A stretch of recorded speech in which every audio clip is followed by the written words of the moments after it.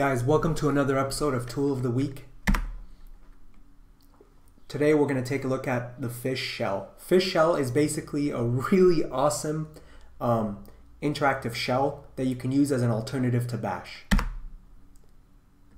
So the audience for this video is basically people who are comfortable with using the command line. Let's quickly go over what we'll cover. We'll cover installing, launching and exiting. We'll cover a few features that fish shell offers and why you should use it. So one of those features is the awesome real-time suggestions that it gives you, the tab completion, and the syntax highlighting. And we'll end by making a note about how fish is not PostX compliant. Okay, so there are two options to installing the fish shell. The first and the easier one is to install it using your package manager. So for example, for Ubuntu, you just add the fish repository, and then you update, and then you run sudo apt-get install fish. This will be similar regardless of what package manager that you're using. And if you can't use your package manager, you can install it from source. This is also very easy because fish has minimal dependencies. So just go to their website, download the source, unzip it, and then cd into the unzipped source folder and do a traditional cmake build. So just run cmake in the source folder, then make, and then sudo make install. And that's it. Okay, so what I have here is just a terminal running bash. To enter the fish shell, just go ahead and type in fish. Now you're at the fish shell because this is the fish prompt. To exit back into bash, just go ahead and type in exit. So let's go ahead and go back into fish. Okay, so the first amazing feature that fish offers you is the real-time suggestions. So let me just type in GR.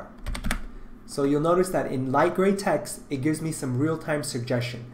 This is based on my history. So at some point, I must have typed in this whole command.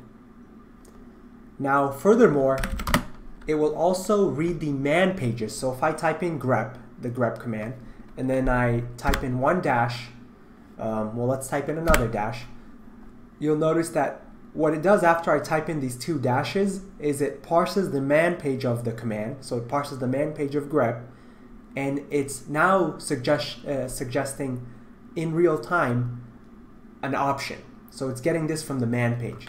If I type in B, it's suggesting a different option. That's really, really cool. The next amazing feature that the fish shell offers you is tab completion. So if I just type in GR, again, I'm getting the real-time auto completion in light gray text. But if I go ahead and press tab, it's going to show me all the commands that match GR. You can navigate this list of commands by using the up and down arrow keys. So I'm pressing down. You can keep going down to show the full list of suggestions. And then when you're ready to select one, just go ahead and press enter. You can also tab complete options. So if I just type in a dash and then press tab, it's showing me options. Again, navigate using the up and down arrow keys. When you're ready to select one, press enter.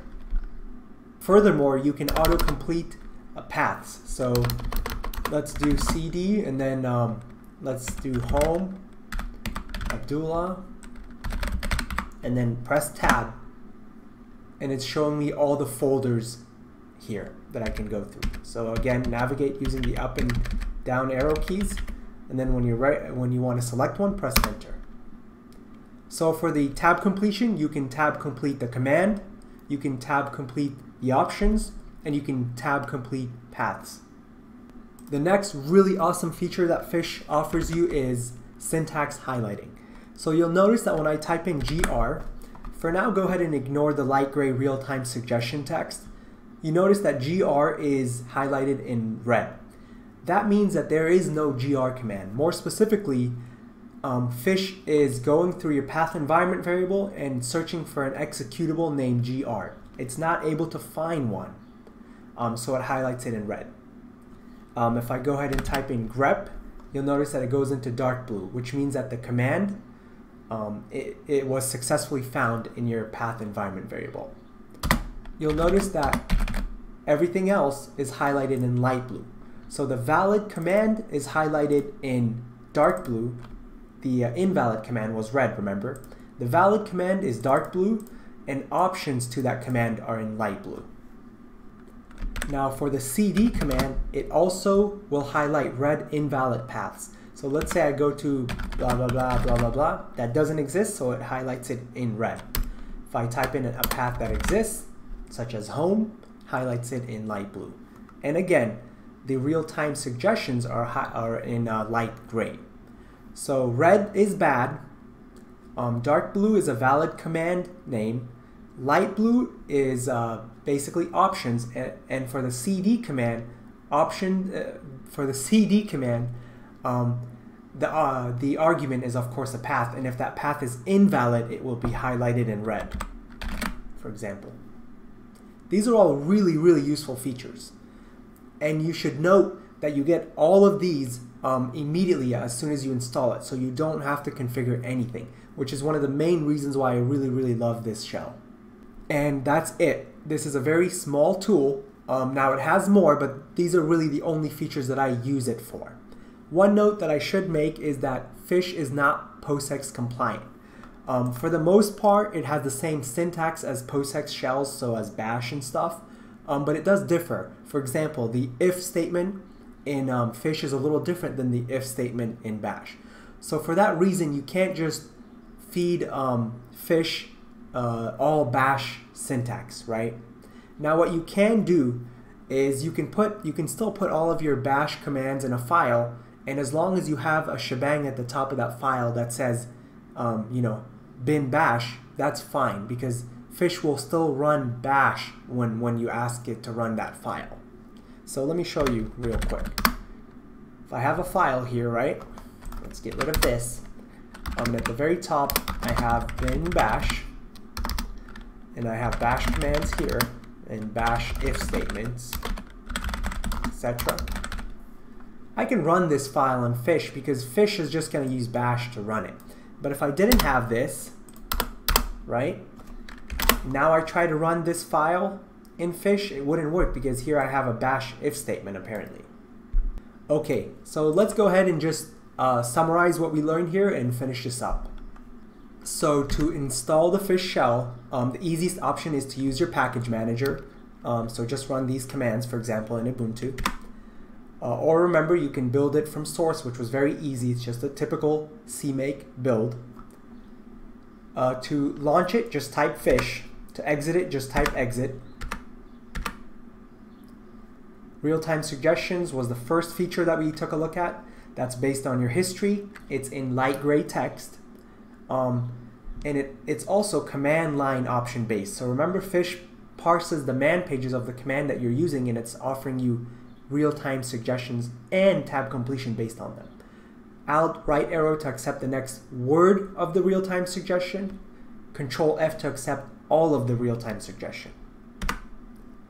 So tab completion was the second feature. You can tab complete commands to see a list of available commands. You can tab complete options to see a list of available options. And again, this is because Fish parses the man page for the commands. You can tab complete paths to see a list of available paths. You can use the up and down arrow keys to navigate through the entries in the tab completion. And when you're ready to select one, just press enter.